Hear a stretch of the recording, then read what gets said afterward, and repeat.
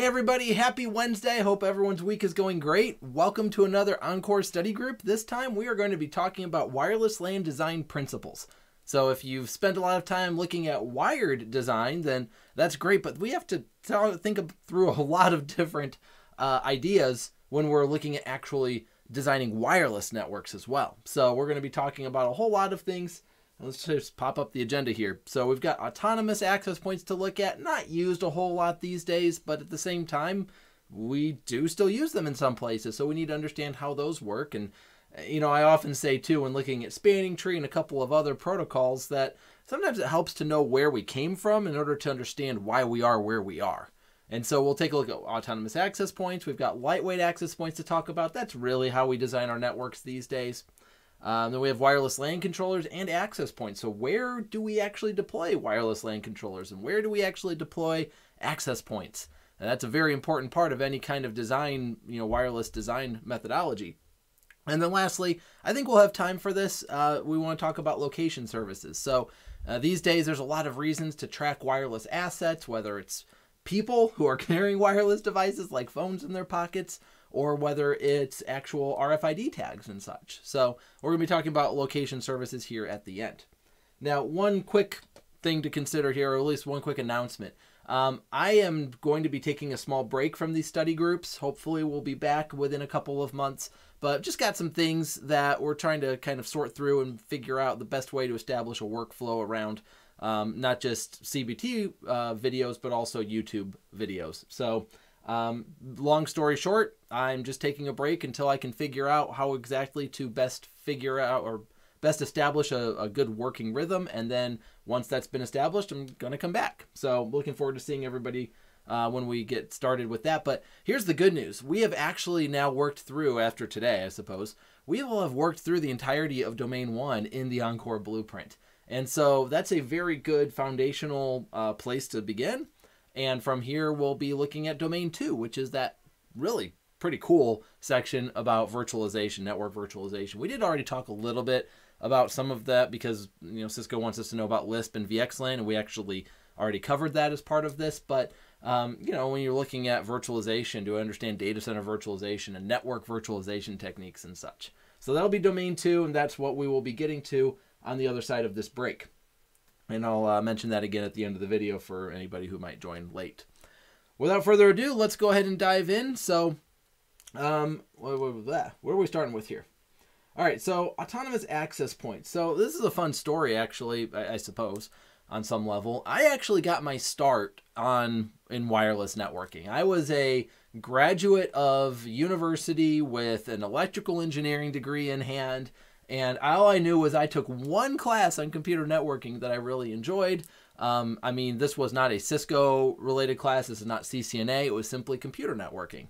And so I learned the OSI model. I learned Dijkstra's algorithm, yes, related to OSPF, but not like how to configure it, more like literally doing Dijkstra's algorithm by hand. I mean, just think about a senior level university course about computer networking. It was a lot of fun. I actually had a blast learning how the internet worked. Up until then, I thought the internet was one big server somewhere, and to learn like, oh man, it's millions of servers. I don't know about millions of servers, but probably, tens of thousands, hundreds of thousands of servers out there.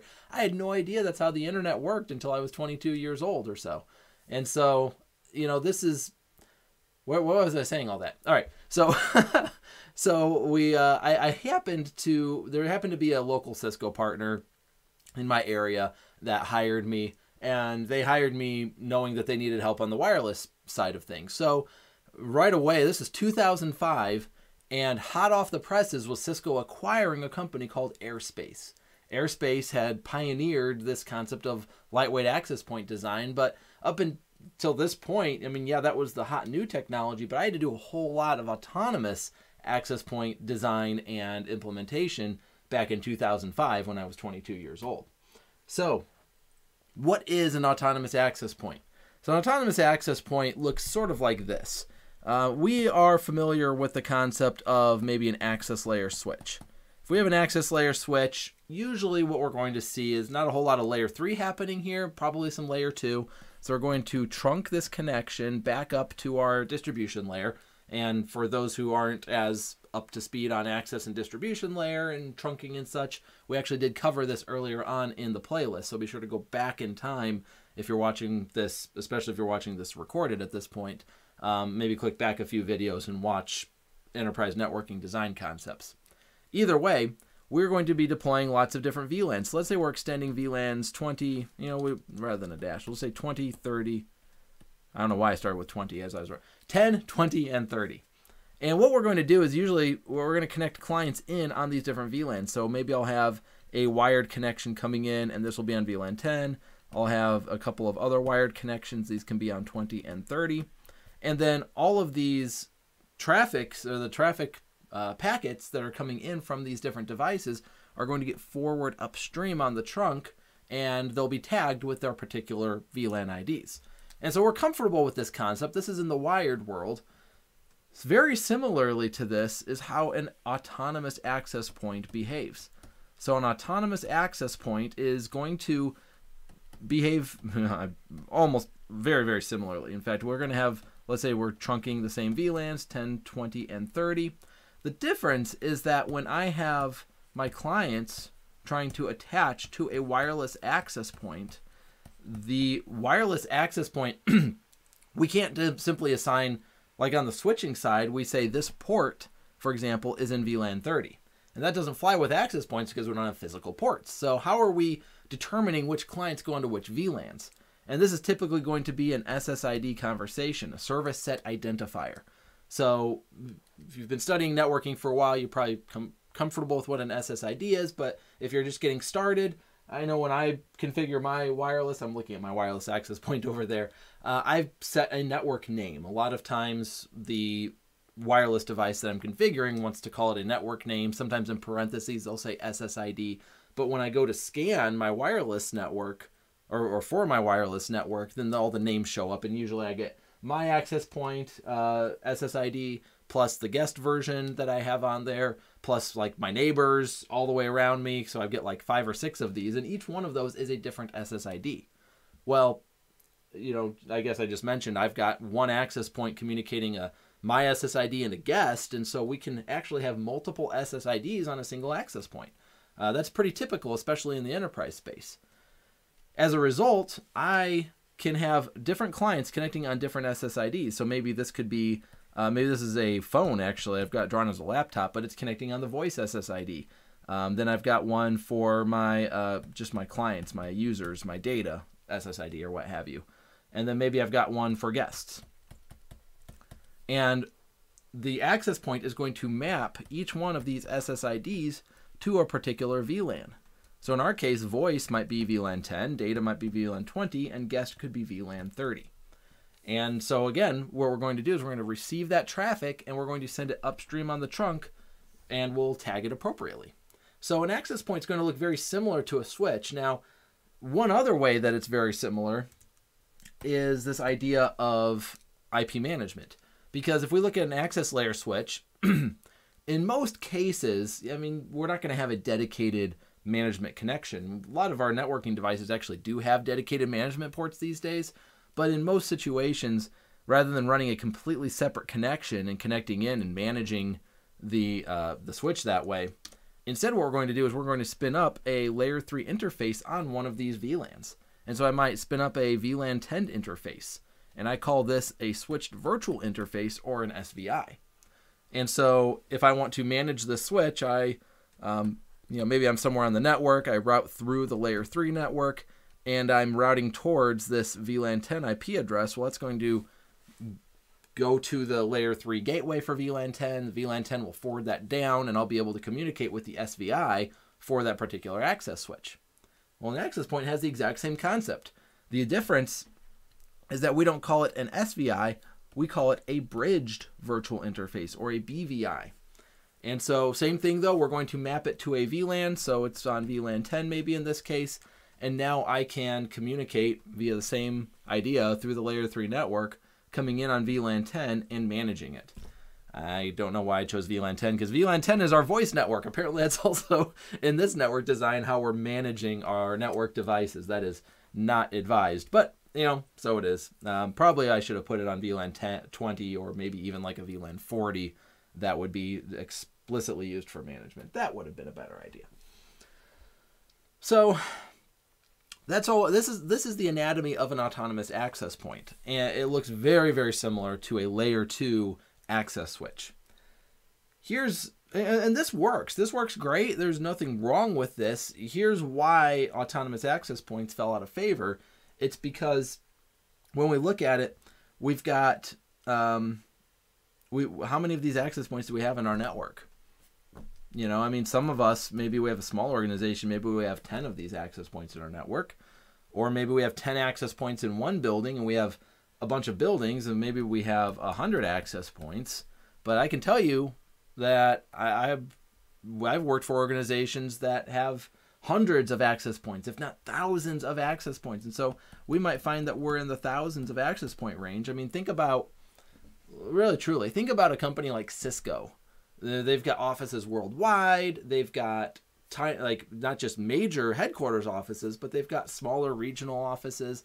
I know, like where I live, I mean, I've got, I think, 3 different Cisco offices. They're all about 3 hours away. But, you know, I mean, that's just one little corner of the United States. And so they've got offices all over the place with a bunch of access points. I mean, they probably truly have tens of thousands, if not over 100,000 access points in their environment. And so if I'm going to manage all of those access points via this one IP address, and I've got to put my own configuration on here, and also, by the way, keep the software up to date, I mean, it's just too much. Access points, we have a lot more access points than any other network device simply because we deploy them everywhere. So even access switches, we can have a lot of access switches on our network, but it doesn't compare to how many wireless access points we're going to end up having.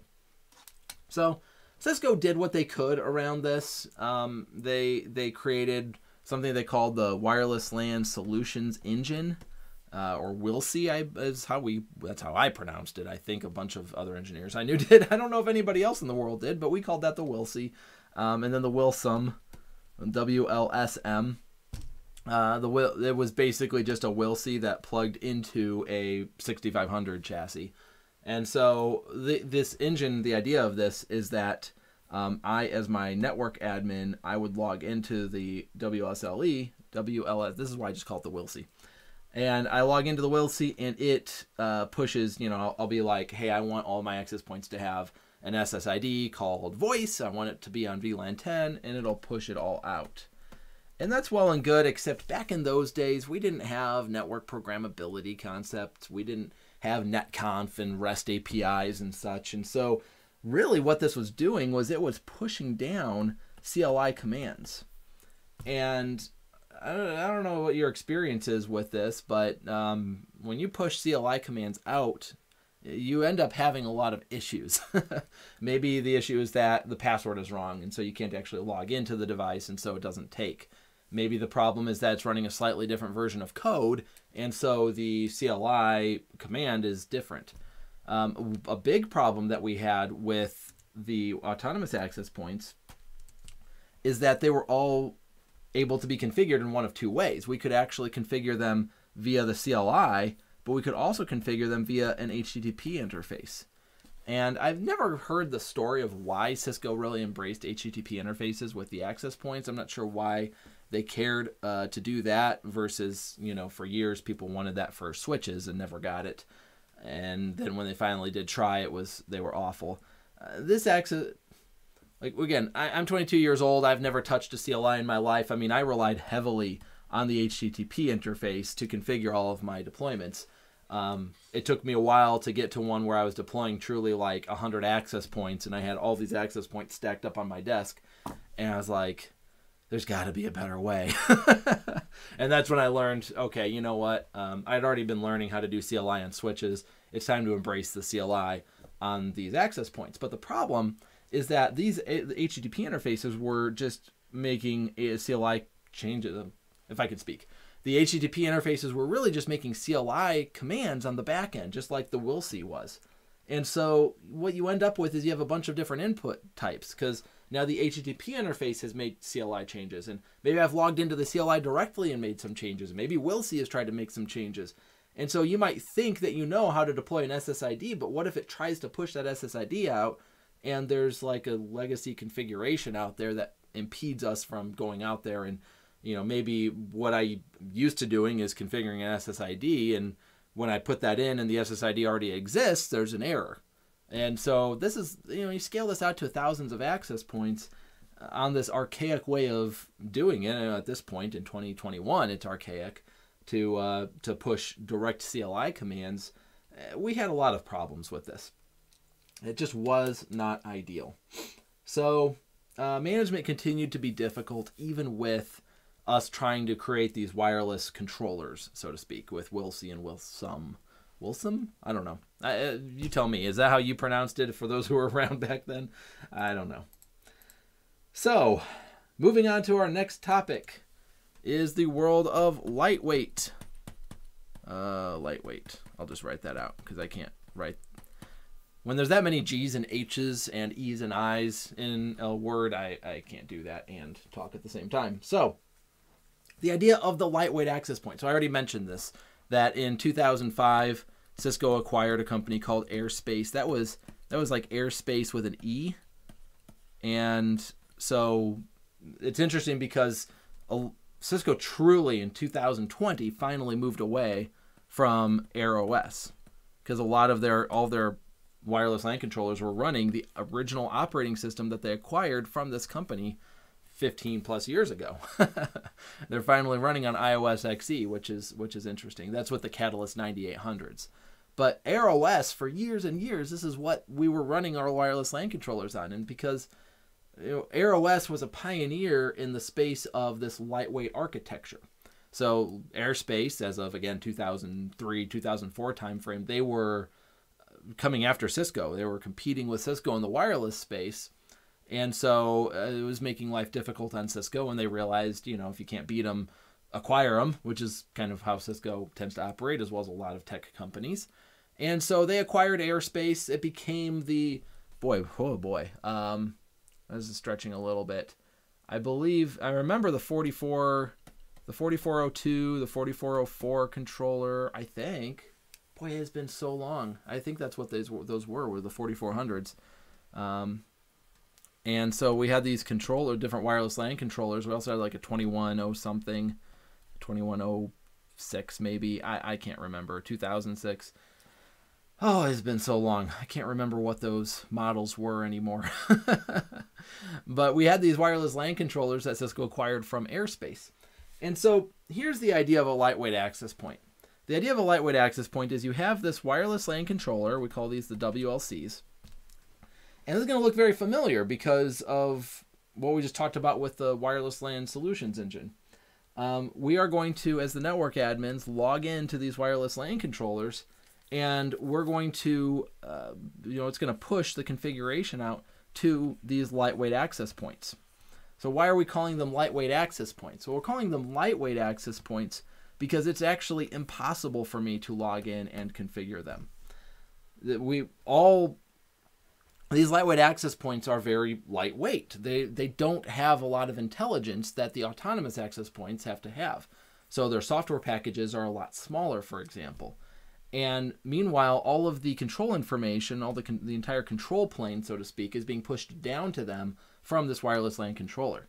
In a weird way, this is a very early form of software-defined networking. It's the idea that we have offloaded all of the intelligence of our devices to some centralized controller. And so I'm interfacing with the controller, usually via a GUI, a graphical user interface of some kind, which at the time was HTTP interfaces, or an HTTP interface. And so, in a lot of ways it was, but instead of running, again, netconf and REST APIs and such, we were running a protocol that we called the Lightweight Access Point Protocol, or LWAP.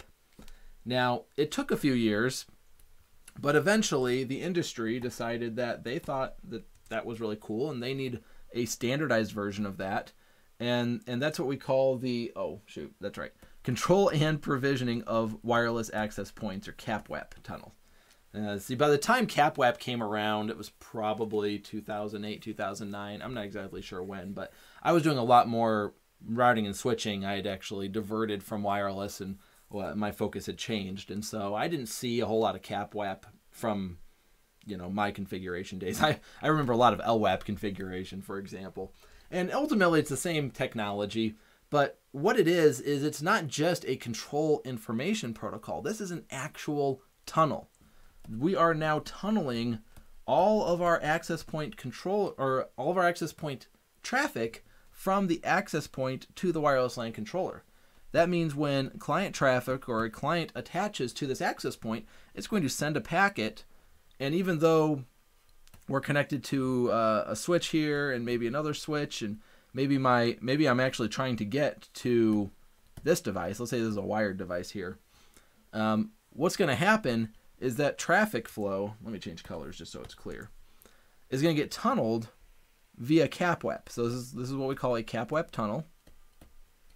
And my packet's going to go up and up, but not down, even though it looks like it should go down. It's going to go up to the wireless LAN controller. It's going to get de-encapsulated at that point, and now the wireless LAN controller is going to spit it out onto the network. So this is the actual flow. I'll add an arrow there for clarity. This is the actual flow of the network traffic. We see it's going to hit the wireless LAN controller first and then get sent down to the remote client.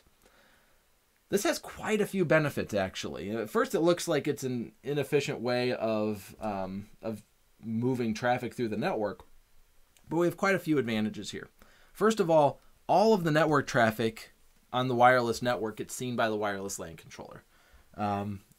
That means that it can tell what kind of network traffic is going through the network. It can tell, it can glean a lot of information from it. Second of all of the control information, we'll call it control plane traffic. Really, it's less control plane, because control plane is more how to forward the packets. It's more just the wireless, like how is the Wi-Fi doing? How, you know, is the signal strength good, right? Like, is this client able to attach well? Are they too far away? Can we boost the radio? How's interference looking? All of that control information is getting sent up to the wireless LAN controller, and the wireless LAN controller now has a very holistic view of what our wireless domain looks like. Think back to autonomous. If I've got a building and I've got autonomous access points everywhere like this, and maybe one of them, I don't know, let's just say that they're all overlapping. This is the range of the wireless signal.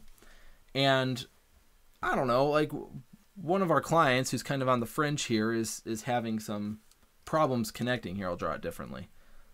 They're having problems connecting to this access point, and that access point actually has the ability to boost its radio signal. With a wireless LAN controller, it'll happen automatically. But with us, you know, as network admins, we'd have to log in and figure out, okay, what's going on, know which access point, which access point are you even connecting to? I'd have to log into maybe 3 different access points, find the client list, know, okay, now you're on this access point. Oh, this access point has, you know, a smaller radio range. So it's turned down. Let's turn that up. But the question is, if I turn that up, and so now the range looks like that, am I interfering with the other access points a little bit too much? And what's that do from a channel selection perspective? And so it becomes a domino effect. You know, managing a wireless environment via autonomous, it goes beyond just the sheer number of access points I have to manage. It's also how I'm managing the wireless signal strength and the channels, and self-healing, by the way, is really cool. So if I deployed enough access points in here that if one of the access points were to go down, I could boost the signal. Maybe all of these access points are at 50% strength, and now one of these access points goes down. Can I boost this access point and this access point to cover that range? And if I can, then great, but I'd have to log into those from an autonomous and do it myself. And whereas the wireless LAN controller, having its holistic view, might say, ooh, that access point just went down. I know that these 2 access points are nearby. I'm going to simply boost the wireless traffic, or the wireless signal strength, if I can. If we deploy all of our access points at 100% signal strength, then there's nothing we can do in that situation. But if we have deployed at smaller signal strength so that we can boost on an as-needed basis, well, then we have that capability. Whew. Okay. So those are some key advantages to wireless LAN controllers. Here's one other one, by the way. I'm going to just start a new drawing for this. Okay. This is an important concept. We have layer 2 versus layer 3 roaming. Okay, layer 2 roaming, this is good, and easy. Layer 3 roaming is harder. Okay, here's the idea. What if I have, within a same building, let's say I have a layer 3 distribution access design. So now these are layer 3 links. I use my dots to represent layer 3 links. And so I've got an access point here. Oops, that's not an access point. There, access point. This access point is talking out, I don't know, whatever SSID this is going to be on VLAN 20. And then this access point over here, because it's a separate layer 3 domain, well, technically I should call it layer 2. Sorry. Because it's a separate layer 2 domain, I could use VLAN 20. For the sake of clarity, I'll just call it VLAN 30, because either way, it's a separate broadcast domain. And I'm roaming I'm broadcasting out. So if I have a client now that's attached to this access point on the left, and I roam over here, my IP address, which is in the, let's just call it 10.10.20, the 20 being the VLAN ID, .x, whatever my IP address is. Well, now I'm attaching to VLAN 30, and I don't know, maybe my IP address is going to be 10.10.30. something. Okay, that's a problem. That's hard, because now, let's say I'm in the middle of a phone call with somebody, we're communicating back and forth, and my IP address just changed. That's a problem. That makes it very difficult. Now, Cisco, you know, they had some techniques and such to deal with this. We still have to deal with this, by the way, in some environments. But usually this isn't ideal, because I don't want to have to change my IP address. The only other option is something like this, where now I'm attached here. So now I'm on VLAN 30, except this access point knows to connect me back to this access point, and then my traffic, you know, I'll draw it like that. It goes out towards the same location. We can do that. That's kind of ugly. It involves additional tunneling mechanisms potentially. It's got to have its own control plane to track all of this information, and so it just, layer 3 roams are hard. We don't like them. I mean, certainly if we just said, hey, sorry, if you roam to a new domain, then your connection is going to reset. And unless you're on a voice call, maybe our clients don't notice. And this isn't a problem, by the way, if this is in, I don't know, building 1, and this over here is in building 2.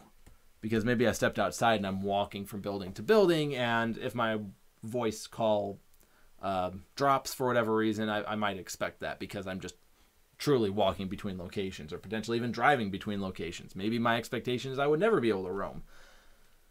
But it limits my designs, because now, you know, we talked about layer 2 versus layer 3 to the access layer, to the edge. And if I'm building my wireless domain, or my wired network rather, and I decide, hey, I want a layer 3 to the edge design, wireless has a way of impeding that potentially. And furthermore, simply scaling out, right? Because this might be building 1 on a different floor. Maybe this is floor 2 and this is floor 1. And so now I have to just worry about, number 1, possibly roaming through the ceiling.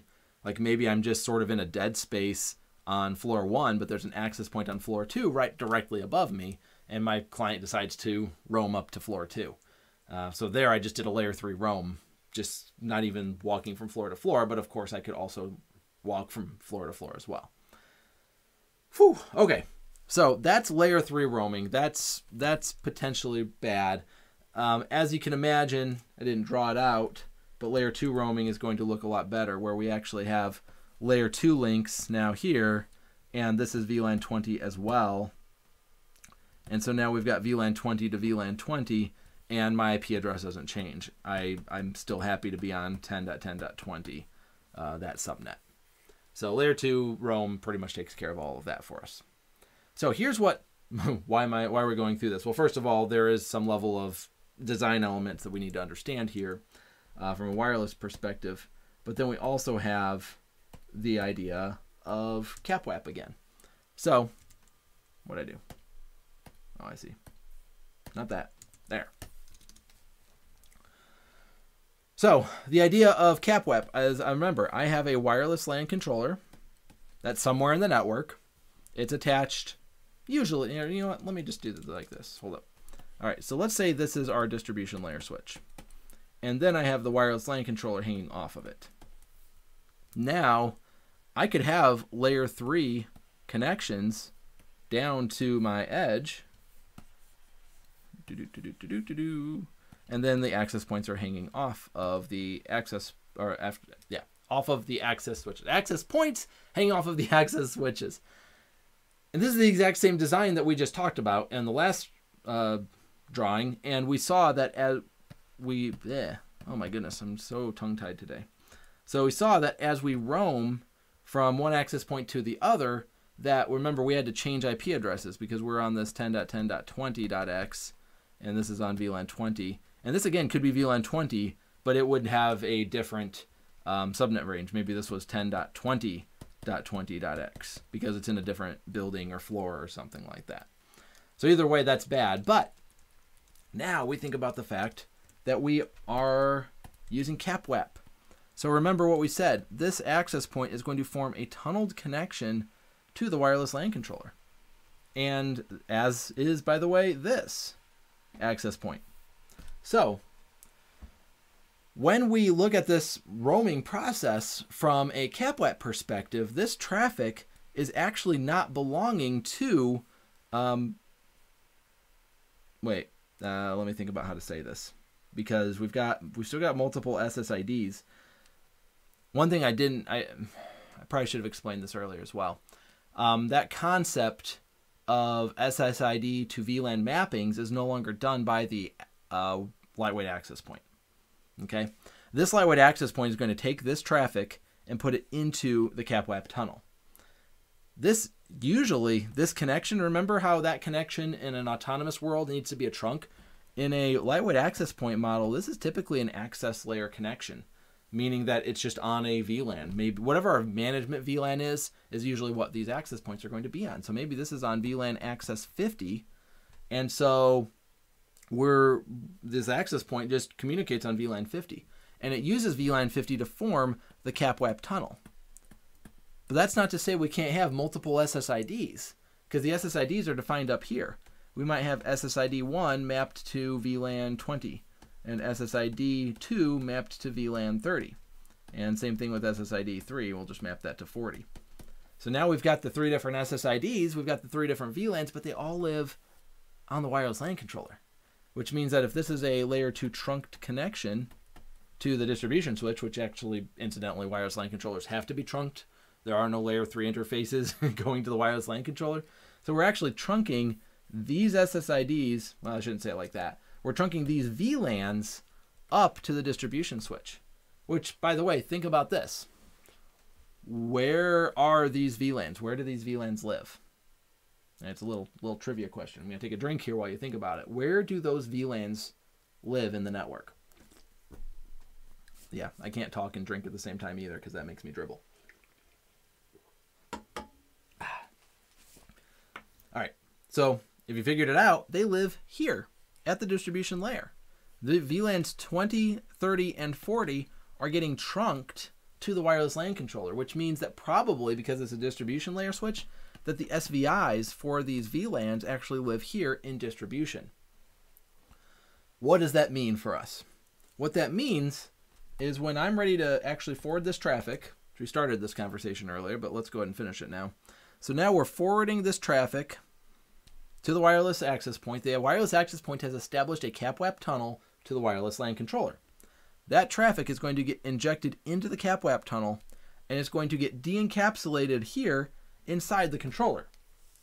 Now the controller has to figure out, okay, this is great. You attached to, I don't know, SSID 2, let's say. So you are actually on VLAN 30. Where are you trying to get?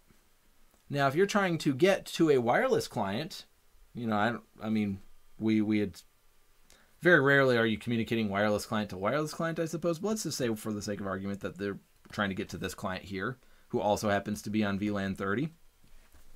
Well, at that point, we would simply encapsulate it into a CapWAP tunnel and send it down to the appropriate access point, at which point it would get sent out towards that client. If, however, it's trying to get to somewhere else on the network, let's say it's trying to get to, I don't know, a device that's attached to that switch that's on a different VLAN. Maybe it's on VLAN 40. Well, how do we route from VLAN 30 to VLAN 40? We have to go through the SVI. And so the wireless LAN controller now will de-encapsulate that traffic and send it to the distribution switch. And the distribution switch is going to receive that on VLAN 30 because, you know, I mean, again, chances are if we're going off net, off of our subnet, then our destination MAC address tells us to go to the default gateway. And so that's why we're forwarding it upstream based on the MAC address to the default gateway, and then it gets routed appropriately. It's going to get routed to VLAN 40, and it's going to get sent down this layer 3 link. You know, this is all well and good. I forgot these are layer 3 links. So just keep in mind that this VLAN 40 is different than that VLAN 40. This is where we get a little bit confused. We can get confusing with our different layer 2 domains. But because these are layer 3 links, either way, it's a different subnet, and everything I said applies. We're going to forward the traffic to SVI for VLAN 30. It's going to get routed, not necessarily to VLAN 40 in this case. It will get routed down to the access switch at that point, which will then figure out, oh, I've got a local SVI for that VLAN, and it'll send it down to the host. Okay. I hope that was clear. I didn't say it yet, but absolutely, if you have any questions, please ask. I know that this took a little bit of it took a couple of unexpected turns, even from my perspective. So I apologize if it didn't quite come out clearly, but if you're watching this live, chime in with the chat, or chime into the chat, and we will answer the questions as best we can. I'm here in the chat, even if you're watching this live. It's not actually live, it's been pre-recorded, so I'm answering questions as they come in.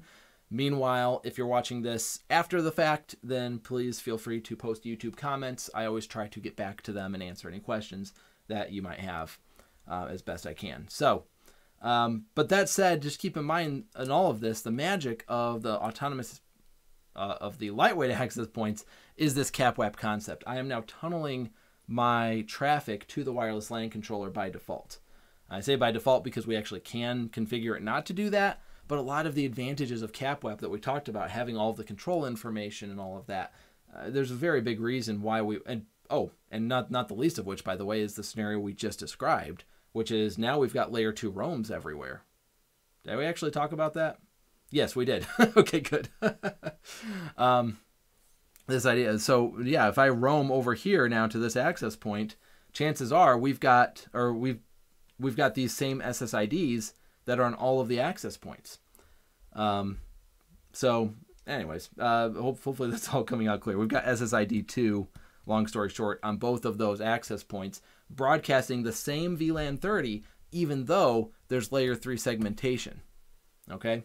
I'm going to say that one more time because I want to make sure that's clear. And that was why we originally set out on this conversation. If we have layer 3 segmentation between our access points, because we're tunneling our access points to the controller, we're essentially joined to the layer 2 domain that the wireless LAN controller is attached to. So therefore, when I roam from one access point to the other, I don't actually roam between two different layer 2 domains. I stay within the same layer 2 domain that exists at the wireless LAN controller. So all my traffic gets tunneled up to the wireless LAN controller and back down. So it preserves layer 2 roams even in layer 3 environments. So said it 2 or 3 times there. Hopefully it all makes sense. Okay. All right. So again, any questions, feel free to ask. This is a little bit complicated, but it's not too bad once you get used to it either. I don't want you to be afraid of it. All right, so next we are going to be talking about, wireless LAN controller deployment. So the question is, where are we going to put these wireless LAN controllers? Because we just made a pretty big claim, and that's that if I have a distribution layer maybe it's my headquarters location. I've got a distribution layer there, and I attach my wireless LAN controller to it. Remember what we just said, that since all of my wireless client traffic is getting encapsulated into these CapWAP tunnels, and they're actually getting encapsulated and sent to the wireless LAN controller, that means that when my client actually shows up on the network, it shows up here. It shows up as if it's appearing on that distribution layer switch, which is why we said earlier that if we've got VLANs 20 and 30 and 40 configured, that really those are distribution layers, VLANs 20, 30, and 40. So effectively what I'm saying is that all of my wireless clients in my network, regardless of where they are, if they're connecting to this wireless LAN controller, they show up and they live logically at the distribution layer, which means that if I have anything else in the network, let's say a bunch of switches, routers, whatever, and I'm trying to get down to these clients, I'm actually going to send all of that traffic to the wireless LAN controller. And then the wireless LAN controller will get it to the destination. So if all my clients live where my wireless LAN controller lives, where do I actually want it to live? And we've got some problems here because as we scale our networks out, let me just start a new slide. As we scale our networks out, now we've got a bunch of access layer switches and then maybe a distribution switch. And this is building 1. And then we've got another building over here, and we've got a distribution layer here with a bunch of access layer switches. This is building 2. And then we've got maybe a third building up here. The same thing with a distribution layer switch and a bunch of access switches. And then we've got a core layer that's uniting all of these. So all of these distribution switches are connecting to a core layer. And then we've got, of course, the access points themselves are all connecting in at the access layer. So we've got a bunch of access points, all kinds of access points all over in the network. Where are we to deploy the wireless LAN controllers? There are two primary ways of thinking about this. The first of which is going to be what we call a centralized model. So the centralized model is going to say, let's just deploy 2 big fat wireless LAN controllers. And I say big and fat, that's because they're going to be supporting all of the access points. So they have to be big enough, they have to have the licensing. You know, if I've got 100 access points, or let's just even say 500 access points in my environment, then for redundancy's sake, these should both be licensed and capable of supporting 500 at a time. And I'm just going to connect them into the core layer. Now, or somewhere that's centralized. Deploying them to the core layer, very rarely recommended. And the reason for that is what we said earlier. Remember, wireless clients, if my client down here wirelessly connects to an access point, it's going to show up logically wherever the wireless LAN controller is. Well, that means that really, truly what we're saying is that we have our clients logically attached to the core switches. That is not ideal. We do not want our clients logically attached to the core switch. The core switch is simply supposed to do layer 3 switching really fast among all of our different network blocks. So probably attaching it to the core switch, not the best idea. So maybe instead of attaching to the core switch, what if we were to still do the centralized model, but now we're just going to connect them in down here to building 1, building 1's distribution layer. Okay, I mean, that's fine. That gets rid of the core problem. Now we don't have clients attaching at the core, but now even a client attaching at building 3 here wirelessly is going to logically show up here at building 1. So even, you know, if building 1, all of their IP addresses start with 10.1, for example, and then I'm on a VLAN or whatever, all of our wired clients will be part of the 10.3 dot whatever network because it's at building 3, but our wireless clients are going to be part of the 10.1 dot whatever subnet, because again, they show up down here when they do a DHCP request. The DHCP request gets tunneled to the wireless LAN controller.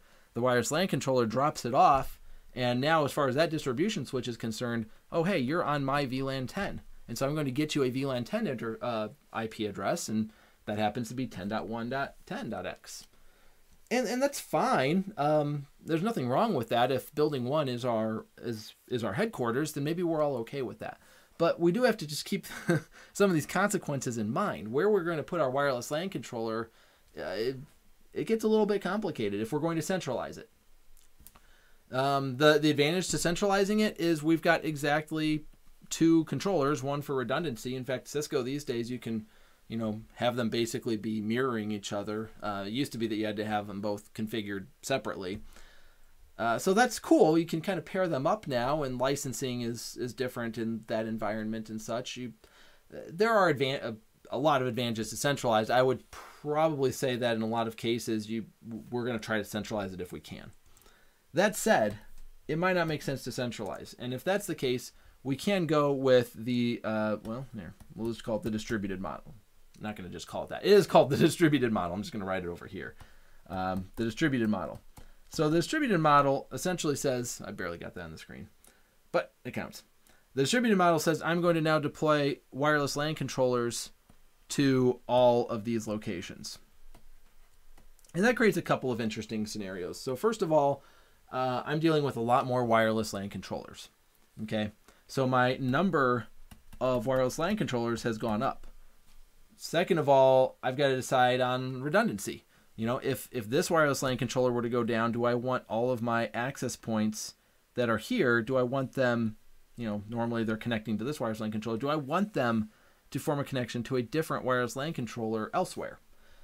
Because if I do, all of my wireless clients are going to change subnets. They're going to change layer 2 domains in the exact same fashion that we talked about earlier. But if I don't do it that way, well, by golly, do I have to deploy a wireless LAN controller redundantly to every single site? Because that starts to add up, even if they're smaller wireless LAN controllers because of it. And so we've got to figure that out. We got to figure out how to manage them. Now, we could have a manager of managers. Cisco at one time had the WCS, which became Prime Infrastructure, which became ultimately DNA Center now. You know, we've got a manager of managers that can configure all of our wireless LAN controllers for us. You know, it's this pyramid concept, right? Remember, we had all of the wireless LAN wireless access points we had to manage, and then we're like, hey, we could manage them all via wireless LAN controller. That's really great. Now we only manage one controller for all of these access points. That sounds really cool. Other than now, we just signed ourselves up to manage maybe another 5, 10 wireless LAN controllers. That's better than hundreds of access points, but it's still kind of painful to maintain our policy across all 5 to 10 of these wireless LAN controllers. And so this is where you put a software package up here, which again, these days would be Cisco's DNA Center. That's going to manage all of the wireless LAN controllers for us. But, you know, so that's something we have to consider. We have to consider how to do redundancy, for example. But, you know, in some cases, distributed does make a lot of sense. The biggest problem with distributed really probably comes back to, because we're probably going to have the manager of managers anyways. We're probably going to have DNA Center or Prime Infrastructure or something in our environment. So we're probably going to really be focused on this concept of redundancy, and do I have to deploy 2 controllers to every location? If I have 3 locations, it's probably not a big deal. If I have 30 locations, I'm spending a whole lot of money on redundant controllers at that point. And you have to kind of make that painful decision between the two. Okay. So let's see here. Yeah, just consider licensing. That's the only other thing in my notes. You know, how we're going to license all of this as well.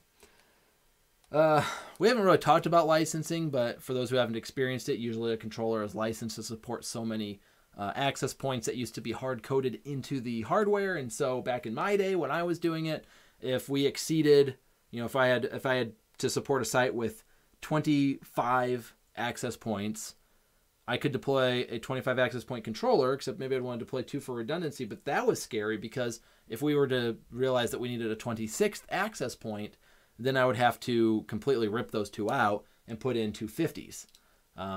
Which, yeah, I mean, you could maybe do a 50 and a 25, but if the 50 goes down, then you have to decide which access points go down, because we can only support 25 of them. And so that's how licensing used to work. Nowadays, it's a software license. Yeah, certain hardware types can only support so many access points, but we can usually at least, you know, play it safe. And when we're deploying an access, or we deploy a piece of hardware that can support more access points, and we license only the number that we have. So that's certainly something that we want to consider. All right, we are actually running out of time a little bit here. I'm not sure if we'll have time to talk about location, but we'll see if we can knock it out. The other thing to consider primarily is a cloud deployment. So this is the first time I've mentioned Meraki. So those who are in the wireless world know a lot about Meraki. That is an I there, Meraki cloud. There we go.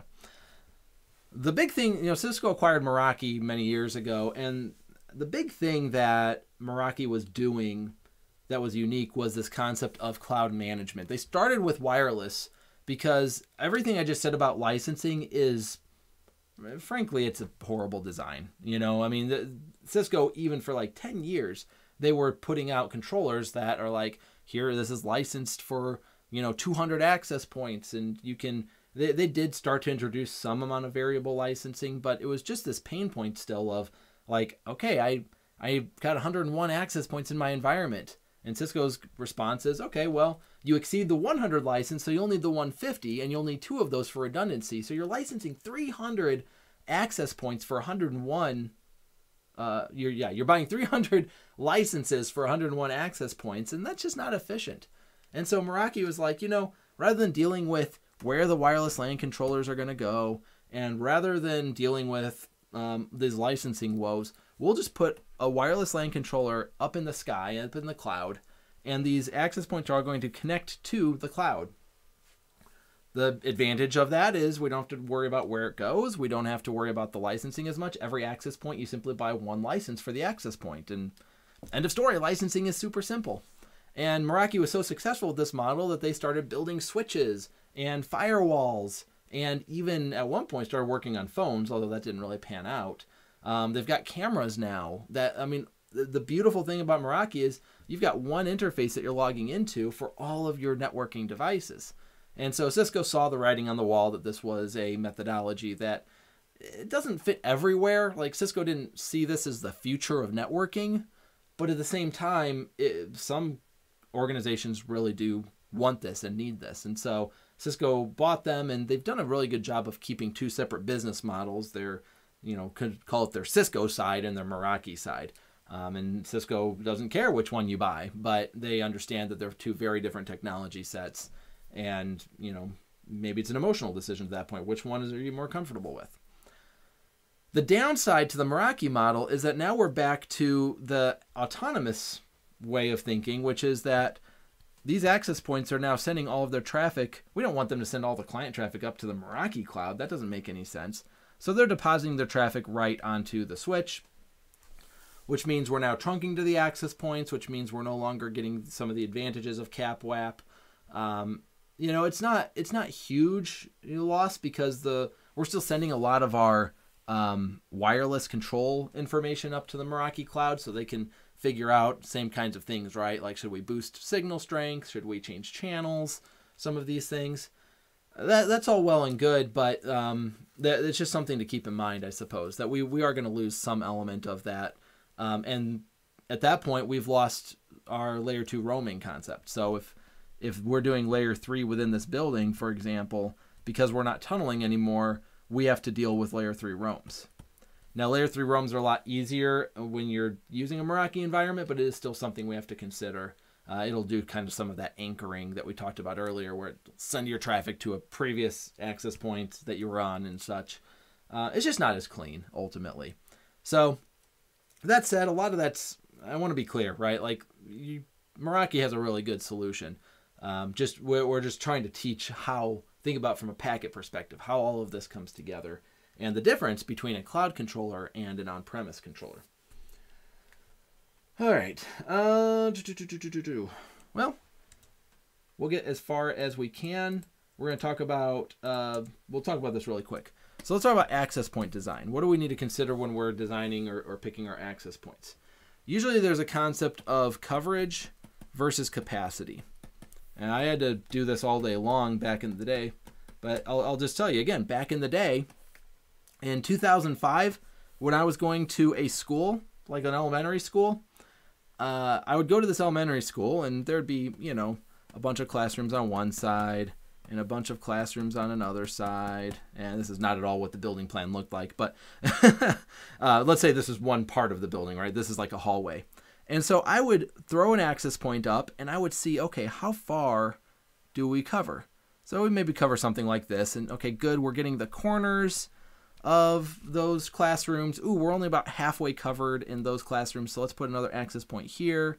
Okay, now we're covered there. We put another access point here, and we cover the entire hallway with 3 access points, and that was wonderful. And so each access point looks like is covering roughly 6 classrooms. So we have about 6 classrooms here, 6 classrooms there. Life is good, right? This is coverage. I'm focused on just making sure the wireless goes everywhere. Back in these days, what would happen is you'd have a mobile cart with a bunch of laptops on it or something like that, and they'd wheel that cart into a classroom. And so they'd give all the kids a laptop, and those kids would do an exercise, and then they'd, take that cart out and they'd bring it to the next classroom. And that was essentially what we were doing in, again, the mid-2000s, late 2000s. Fast forward to today. What's happening here? Well, what's happening is we have this exact same situation, except in every one of these classrooms, what we have is we have 30 students, and those 30 students, you already know what I'm going to say, they have 30 different devices. In fact, they might have 60 different devices. Maybe we're talking about high school, right? And so every one of those students has a personal cell phone in their pockets that they're going to want on the Wi-Fi, but then they also have a Chromebook or an iPad or some other device that they're going to use for the actual schooling. And so all of this needs to work, and that's 60 devices in that classroom and 60 devices in this one and 60 and 60. Look at how many devices we need to support. Before it was like, I just need to support 20 total. And now I need to support like 600 or different devices. So now this is a capacity issue. I need to support more wireless clients. And so really what's going to happen, fortunately, these days our access points are able to, especially Cisco's access points, and these days, let me get a thought out. Back then it was about 25 devices per access point. Now we can support a whole lot more than that, like in the 60 to 80 range, due to all the new protocols and better hardware and such. I mean, it's been 15 years. I would hope it'd be better. And so what we're going to do probably is put one access point in every classroom. And so we're doing this a little bit more of a microcell concept where we just want a very small coverage gap. And maybe we put a couple of devices out here in the hallway too, just to kind of make sure that we're covering ourselves this way and that way. But we've changed the way we do wireless designs that based on that. A couple other things you might need to know. For example, this concept right here, I'll just draw it out again. So now we've got 2 access points, and we need to, figure out how far apart they should be. And so if I were to draw a design like this, well, look, there's a pretty big gap in there that as you walk across, you might, from one access point to the other access point, you might lose coverage. Okay. So now, whoops, hold up. Okay. So here's one access point. Here's another access point. Now, let's make sure that they touch. Okay, now they're touching. That sounds great. If you look on paper, okay, I shouldn't lose any throughput as I walk from one access point to another. But at the same time, we do need to be able to talk to both of the access points at the same time. Because if I'm going to roam, if my client is like, hey, I want to connect to that access point, that one's bad now, I need to talk to both at once to say, hey, I'm leaving, and hey, I'm joining you. Because there is, gratuitous ARPs and things like that need to go out in order to keep my session active. And so that's not good enough either. So what we typically recommend is overlapping. And specifically, this overlap either needs to be roughly 20% in a typical environment or 35% if my environment involves voice over IP. So if I'm expecting to do phone calls, which I would argue these days, more often than not, we're expecting to be able to do a Wi-Fi call of some kind. Back again in my day, it was, you'd actually have Wi-Fi phones, voice over IP phones that you'd carry around. But so for the most part, we want, somewhere in here between 20 and 35%, but we should be looking at 35% overlap for voice calls. We also need to know, okay, we draw these circles, but what does that circle represent? Well, a circle represents a particular signal strength level, and our signal strength is being managed or being measured in what we call dBms. Okay, the dB stands for decibel, and the little m stands for milliwatt. The decibel is an interesting way of measuring things because it's a relative measurement system. And it's always relative to a particular value. In our case, dBm means that we are relating the decibels to a milliwatt. So and then it also reads exponentially from there. And I'm wanting to go into the details of all this because it's fun math, but unfortunately we just don't have time for that. So when we're looking at measuring decibels, there's really, I'm trying to decide if I should. I'll give you a couple of values. Negative 72 dBm was traditionally how we would measure wireless signal. This would get us tolerable. It would basically say, okay, you're going to connect at negative 72. And then for voice, we'd say it'd need to be negative 67. It's negative because it's less than a milliwatt of power, by the way. So anything less than 0 is less than a milliwatt. Anything greater than 0 is more than a milliwatt. Again, it's a relative and exponential way of measuring. So all that to say, though, if you want the best of the 802.11ax Wi-Fi 6 connectivity, then you're probably still going to want to see this into the negative 55 range to negative 60. We might be able to do negative 62, but this value, you have to kind of decide what that value is going to be from, what the threshold is that you're going to accept. And from there, you're just going to have to do your site surveys and figure out, okay, I'm going to draw this. Maybe this is going to be negative 65. And so I draw my rings on the map at negative 65. And then I make sure that I have about a 20 to 35% overlap there. So I don't know that Cisco's going to ask too many detailed questions about this on the exam, but just be aware of some of these concepts.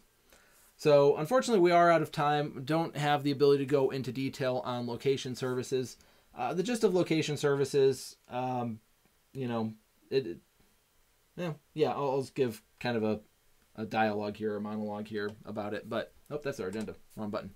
From a location tracking perspective, we can basically track any Wi-Fi device. So there are two concepts to that. One would just be tracking the devices that people use, so whether that's a phone or a laptop or what have you. But also we might want to tag devices. So you can buy a little active RFID tag, they call them, it's got a battery in it, it's communicating Wi-Fi up to the access points.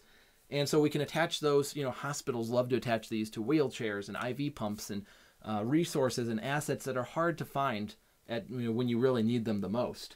We also want to prevent them from walking off, and so you can use a concept called geofencing, and you can build a perimeter around the hospital that if a wheelchair goes off of the front pickup area, I guess I'll call it. I was going to say the front porch. That's not the right word for a hospital, but if a wheelchair starts to leave the premises, then a security alert goes off on the for the security officer, and they can run out to the parking lot and make sure that whoever's wheelchairing, pushing a patient out there is not just going to fold that wheelchair up and put it into their car. And so there's a lot of different ways we do that.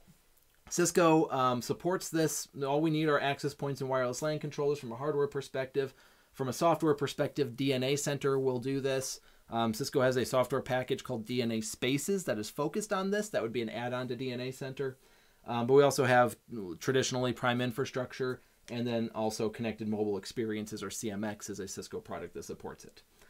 Our primary way of tracking where a device is going to be using a concept we call triangulation, which is looking at the signal strength relative to 3 different access points, and it'll try to pinpoint the location.